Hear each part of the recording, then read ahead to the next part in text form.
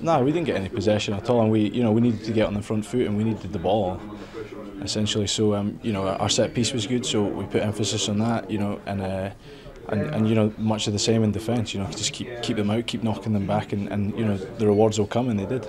Yeah, they had a lot of possession. I couldn't comment on what their game plan was or what they were trying to achieve out there, but what I can say is that we talked a lot about line speed this week and about trying to shut Ireland down, and especially in and around the ruck, and I thought we did that well today. A lot of it came down to the forward pack today, and like I said, defending in and around the ruck area, which is where they attacked a lot, and we were unable to unleash our back three, which we would hope to do if we had a bit more possession.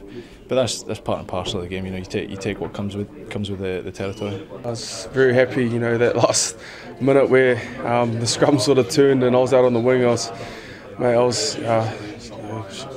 very, very, very scared, mate. I thought they were going to get in there for a try, but to hold out and show our courage on defence was very, very pleasing. It just shows the character of the men. Yeah, it was, didn't get many opportunities out there, so when you had the ball in your hand or on defence, just try and do your best, and with the kick chase, try and disrupt them. But yeah, it was just one of those games where you didn't get to see the ball, but our defence was absolutely outstanding. Oh, it was a pretty great feeling.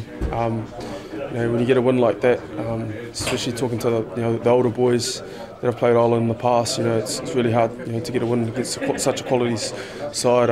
It's definitely a memory to savour, and I think it's just a start for our team.